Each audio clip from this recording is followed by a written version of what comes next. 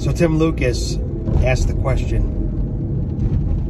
how to find a good singer. I guess he's trying to find a good duo partner, specifically a female. I don't know why a female,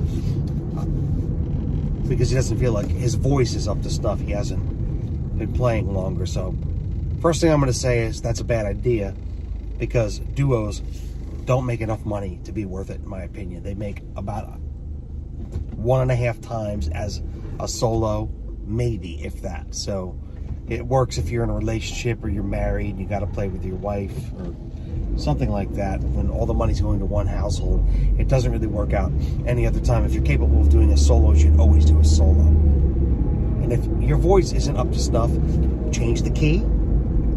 Key is your friend, especially as you get older, and put in the practice before you get out there. Practice makes perfect.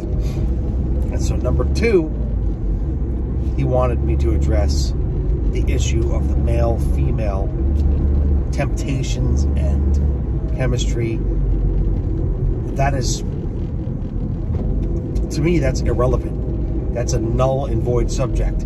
Anybody working in a male-female job, which is almost every single job out there, would have the same, potential issues. If you're in a committed relationship or a marriage, that's not going to be an issue. If you're a shitbag or you're in an unhappy relationship, or you're, a huge percentage of women out there, then you might be tempted to try to trade up or cheat or something like that. That's on you, man. That's on your specific situation. If you work any job, you're going to have lots of co-workers that are the other sex, and you might have teams in corporate America to where there's other people that are of the opposite sex or whatever sex that you tend to be attracted to, and there may be temptations there working together. I don't know. That's just being a human being. You manage that by being of good moral character. That's how you manage that.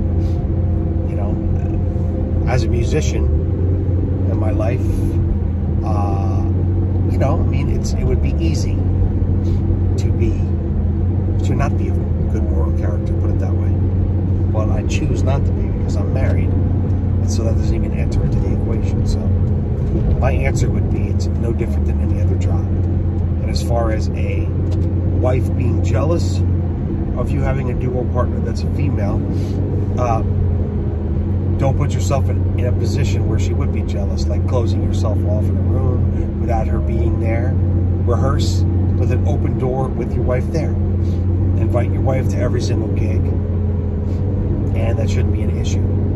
So that's my answer. Maturity is the answer, and duos are largely a money loser, in my opinion. You can't play solo, or you don't feel confident enough to play solo for whatever reason. Your playing's not there, or you're just not confident enough as a singer, or you're just not ready to do it. And I know that's not the case with Tim, because I've spoken to you, Tim, on the phone. So put in some more practice and go from there. All right? Talk to you soon.